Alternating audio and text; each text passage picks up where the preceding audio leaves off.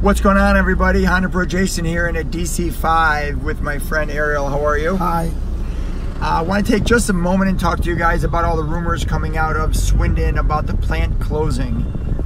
Nothing confirmed yet, but unfortunately, guys, I have an update. I just made that video yesterday, and today Honda officially announces the closing of the Swindon Plant HUM in UK. And this is sad. That plant has 3,500 workers. They made the Civic Type R for the world. They were the only manufacturer for the Civic Type R in the world and the Civic Hatchback. Now, Turkey also made the Civic Hatchback, and Honda has also announced that they're closing the Turkey plant as well. They're claiming that they're doing this because of the push to electrification, and that since Swindon was such a small plant, they're taking most of their money and time and energy, putting it in North America and into Japan. I've spent all morning reading articles and watching videos on why people think they're closing the plant in Swindon. Honda's official statement says that they're closing the plant due to a push towards electrification for the customers and because of government. This does not have anything to do with Brexit or diesel cars. In fact, Swindon isn't even producing diesel cars right now. So officially from Honda, this is a push towards electrification, and that's the main reason why they're closing the plant. It's sad because I've been to the UK plant.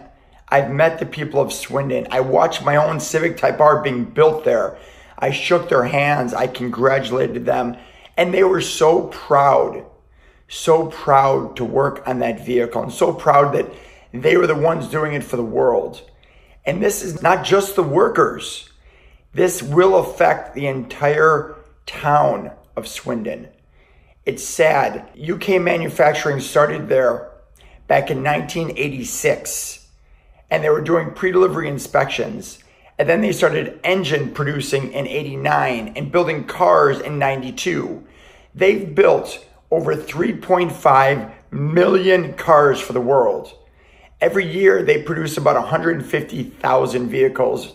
Just to be 100% clear, they are the only production facility for the Civic Type R. So what does this mean for the Civic Type R production? They're closing the plant 2021, which is the end of the cycle for the Civic. 11th generation Civic Type R, unless Honda finds another place to produce it, might not exist. So they produced 98% of all the Civic hatchbacks and 100% of all the Civic Type Rs for the world. It's unclear right now if production numbers are going to stay up until 2021, if they'll drop, if they'll continue making the Civic Type R. These are all questions they haven't answered yet. And then there's a question about their race team, Synchro Motorsports. This is a team built on factory workers with the support from Honda the UK. They have built some of the best, fastest, most insane cars the world has ever seen. Synchro Motorsports didn't just build amazing track cars and race them. They also engineered and built some very interesting vehicles using current Honda projects. If you guys remember a few years back, they took a Civic wagon from the UK and they made it into a Type R, swapping the engine and the interior and everything over. Also, just last year, they took the current Type R, the FK8, and they turned it into a pickup truck. That was them at Synchro Motorsports. That's what they do. Personal friends of mine, and I hope that the team will figure out a way to keep going on because the world needs more Honda race cars. But sincerely, my thoughts are out to everyone in Swindon, everyone in the city, everyone that works for Honda. It was a pleasure to meet you all. I wish you all the best.